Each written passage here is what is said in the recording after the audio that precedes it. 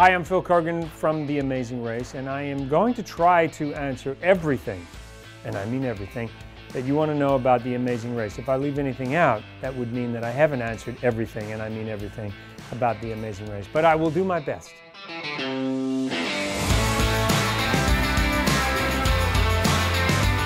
Yes, I do sometimes forget where I am.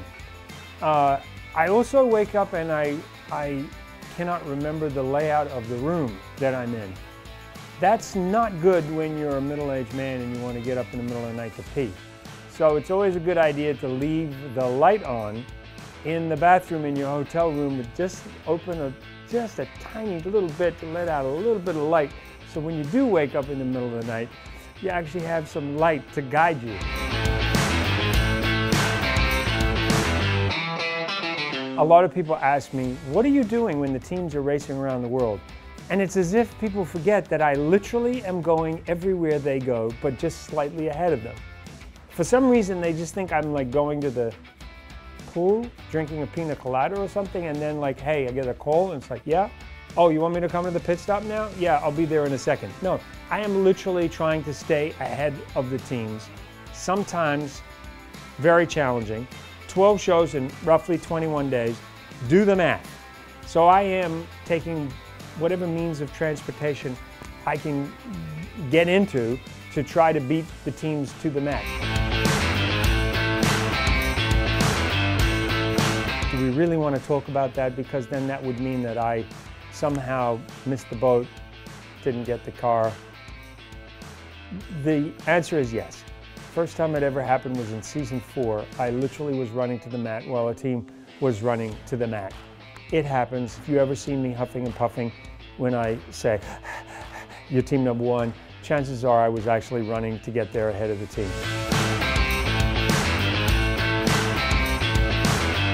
The teams are not really on a budget. I mean, they have everything they need. I mean, we give them whatever it is. We figure out what kind of money they need to get from point A to point B.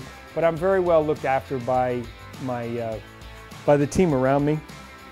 And no, I don't get cut short with cash somewhere in some faraway place. Crazy things do happen though, you know, I get lost. I remember once, in season 7, trying to find the pit stop. We stopped to ask someone in the village how to get to a particular spot. And they literally said, you follow the river, 7 clicks, you will see a big tree, you will see elephants, make a right, go over the river, cross to the other side, go 3 clicks, you will see another big tree, there will be no elephant. Make a right turn, go 5 clicks and you'll see the pit stop. And it's not like I could just like punch up Google Maps. And there are a lot of places that we go where that just doesn't happen. So I do in fact get lost, like the teams, even though I have booklets and maps and all kinds of stuff to know where I'm going, and I've got a team with me who are supposedly meant to know where we're going. But hey, things happen. There is no way in hell that I could ever take my family on this trip. 12 shows in 21 days. We would average 3 to 4 hours of night, 3 to 4 hours of sleep a night. And so no, I wouldn't put my family through that. I try not to think about what the time is in the place that I've come from. So for instance, this morning I got up at the equivalent of, I guess it would have been 3 o'clock where I've come from, but I didn't think about that. I just looked at the clock and it was like, oh, it's 6 o'clock, I gotta get up. So it's very important to just buy into the time that you're at. And force yourself awake during the day so that you try to fall in line very, very quickly. Now on Amazing Race, we're traveling through so many different time zones, you can't really get into a rhythm. So my advice there is, if you can sleep, sleep. And you get very, very good at sleeping anywhere, anytime, any place. And I have literally fallen asleep leaning against a wall in an airport. I can fall asleep like that in the back of a car. At a pit stop, I'll take power naps on the mat and just lie down, boom, I'll be out. I love flying home on Air New Zealand because when I get on that plane at LAX, it's a direct flight, it's an overnight flight, I feel like I'm already home when I get into the plane because I hear the New Zealand accents, I can smell the New Zealand food, there's a handy glass of Pinot Noir just over there, and I see the bottle of wine ready to be poured. I love Air New Zealand. It just makes me feel comforted to get on board the Silver Bird, as I call it. I watch it fly in and out of LA every day, and I'm always a little envious when I see it disappearing over the Pacific. New York has fantastic street food. I love New York for street food, but I'm gonna say probably Bangkok and probably Hanoi.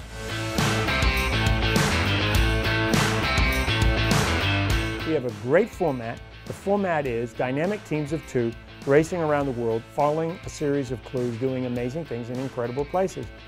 If we can continue to do that well, the audience will continue to turn up. That said, we do have an express pass this season, and we do have a U-turn where everybody will be involved in the U-turn. 13 teams for the first time ever, 90 minutes, so we have a little bit more time to add context and to add more character into the show, but we got to get the basics right.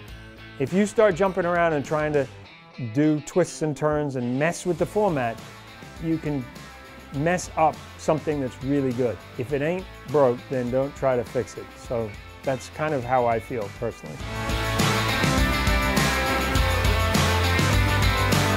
I am as excited about the show as I was when I first started, because I feel like our show is even more relevant than it's ever been. We've prided ourselves in trying to show difference on our show, celebrate difference. I think travel is a wonderful educator. I think being exposed to people who are different, think differently, maybe come from different cultures, maybe worship different things, eat different foods, have different priorities in life, I think is a wonderful thing. At the end of the day, humans are really the same in terms of like caring about their family and their friends, and for the most part, people are decent. You're always going to have a few bad eggs wherever you are in the world, and even here at home. But we are a show that celebrates the best of the human spirit, and I love that. And to me, the world, quite frankly, needs it more than ever before. We have a lot of discussion about why we're different and what we disagree on, and not a lot of conversation, or enough conversation, I think, about what we do agree on. I think with our show, we're celebrating the good things in life, and that to me is a good thing. All right, well, there you have it. I tried to answer every single question, everything that you would want to know about The Amazing Race. If I've left anything out, well, let me know and I'll try to answer it. Of course, tune in every Wednesday, 9:30, 8:30 Central on CBS for 90-minute editions of The Amazing Race, Season 35.